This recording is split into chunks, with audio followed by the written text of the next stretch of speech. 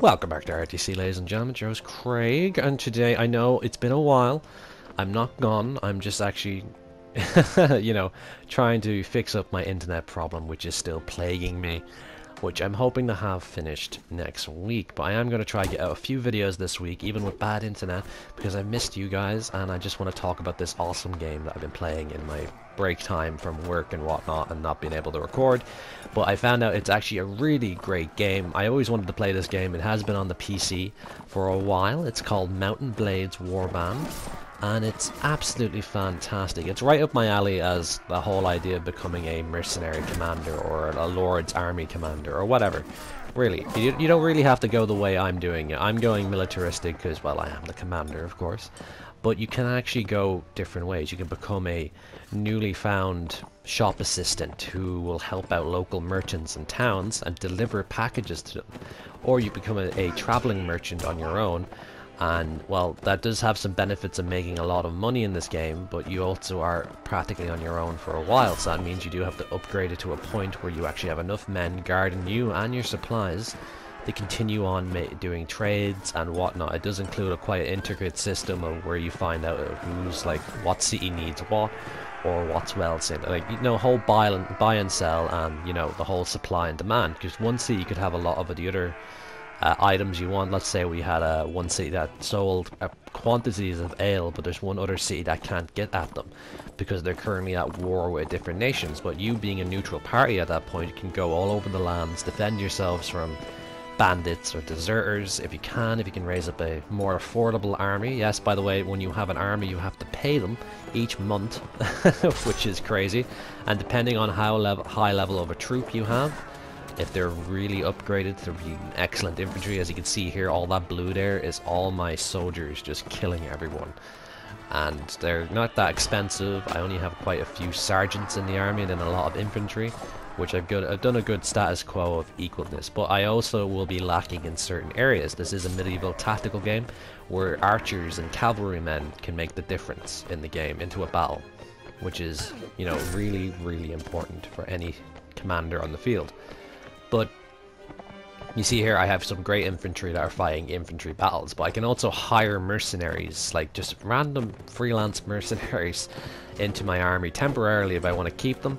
I tend to use them as the conscript force that I usually put as a custom tab, where I have the cavalry following me there. That's a particular unit known as a manhunter, and then they can upgrade to slave hunters and whatnot, and then mercenary cavalrymen. And that's their highest rank. You see there, they're not particularly powerful. They were taken down by 2 bandits, and then there you go, dead. But if you level them up, they'll become more powerful, have better equipment and gear, and will be a fighting force to be reckoned with.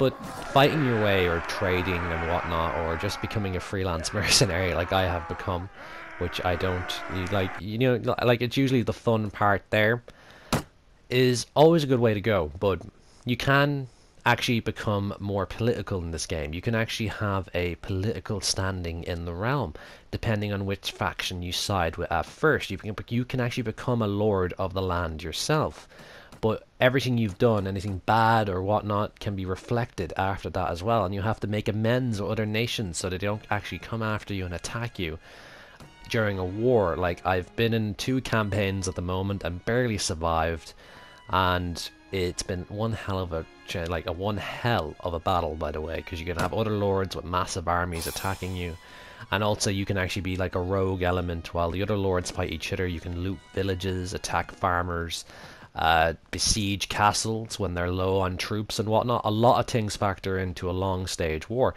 At one point, the country that I'm serving in right now as a mercenary was being attacked on 3 fronts, but having only 1 ally. And let's go to some of the cultures that we have at the moment. We have the Nords, who are basically the Vikings of this game. I'm apologizing for the next 2 names that I actually can't remember how to pronounce, which are basically the Mongols, or the Mongolians. And then we have the Middle Eastern countries, like how you would see it in the Crusades. And also we have like kind of the European factions here. You see I have more of a European army here, which I'm playing as the Kingdom Swada, I think it's called. So I'm basically going with the idea that it might be the French military or the English. It's most likely English because they have the flat helmets there and more of their style. And of course my helmet and whatnot, it's very, very reminiscent of an English knight. And we also have the Kingdom of the Redux, who are kind of like renowned for spearmen and crossbows. My army at the moment is renowned for infantry and cavalry, which I'm mainly going infantry at the moment to help build up funds and supplies and whatnot. Even like a rank 30 raider party is terrified of my troops because I have a lot of these veteran troops, which are known as sergeants. And they are powerful, trust me. You'll see in a second while all the blue pops up on the side. That's my infantry and my sergeants wiping out the enemy as they stand.